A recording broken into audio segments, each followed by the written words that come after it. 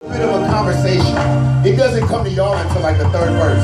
The first two verses are, it's amazing how he took me from Iraq and now I'm in church every Sunday in a suit with a wife and family. It really, I can tell you better than I can show you. Check me out. I have to admit, sometimes you amaze me when I think about these rhymes and this ministry you gave me. You took my spirit off of life support and didn't let me slip when I was living in sin, popping off at the lip. You didn't turn your back, it's like the prodigal son. You could have left me out the star, but you welcomed me home. Drank me with the finest, treated me with the best. Even though my life doesn't always confess the sacrificial lamb that is your son, Jesus Christ. You gave me a second chance to try and get it right, and so I'm taking them back because I know I don't deserve it, but you chose me anyway, so I owe you my service.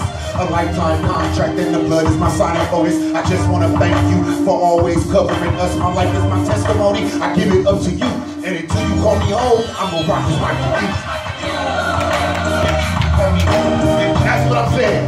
I don't really care what's going on. As long as I'm writing these rhymes and I'm in that Bible and you guys are popping your head and clapping your head, I'm coming back. I'm rocking this mic until he calls me home.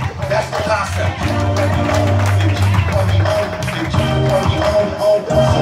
Now it's a crazy process when I'm writing these raps, making folks move, bridging generational gaps. I thank you for discerning through these lyrical gifts, and I thank you for using my mouth as spiritual lips, cause I could be like the rest with these vocals I spit. Psychotic conveyor belts of babbling nonsense, but you plucked me out the bunch and tasked me with the mission, knowing that your boy ain't about to be quick. So I humbly accept and I submit my request, so I could ball out of control throughout the whole process.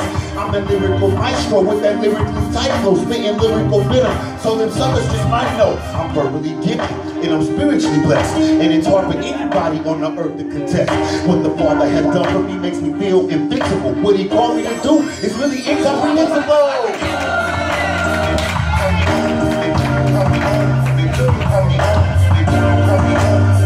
Oh, the third verse, this is for y'all. You're gonna be so proud of you. I've been in that word. I've been taking this stuff out of that word.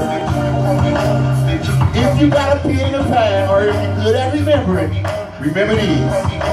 I'm stacking crowns up in heaven. 5 to be precise. James 1 and 12 is where I find my crown of life. Feed the flock through a rhyme and tell them my story. 1 Peter 5, 2, 3, and 4 is my crown of glory. The crown of rejoicing is the soul winner's crown. 1 Thessalonians is where it is found. In the second chapter, verses 19 and 20, I got 2 more left, and I ain't leaving out any. Let's go to 2 Timothy chapter 4, verse 5. The crown of righteousness is a different kind of high. Last but not least is an incorruptible crown. The book of 1 Corinthians is where it is found. Chapter 9 to be exact, 24 through 27. These are the crowns that I am stacking up in heaven, but it's all because you gave me and gave me something to do. So until my last breath, I'm going to rock this mic for you.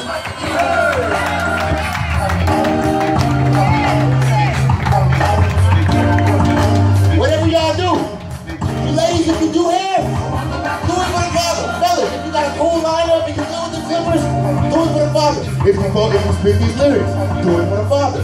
If you do whatever you do, just do it for the Father. Our Father, who art in heaven, hallowed be thy name. Thy kingdom come, thy will be done, in earth as it is in heaven. Give us this day our daily bread. Forgive us our trespasses as we forgive those who trespass against us. Lead us not into temptation, but deliver us from evil. For thou art the kingdom, and the power, and the glory, of always and forever. Amen. Hey! He was listening.